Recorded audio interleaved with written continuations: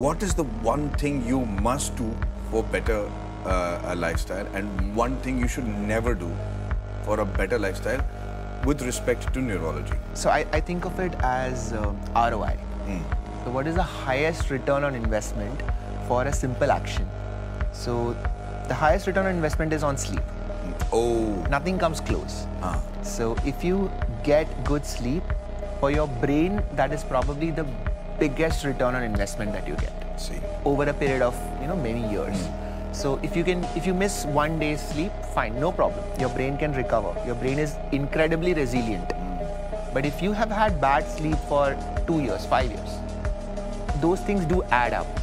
And then eventually you will do enough damage to the brain that cannot be reversed. Oh. And that is what eventually leads to things like Alzheimer's and memory loss. So good sleep would probably be highest.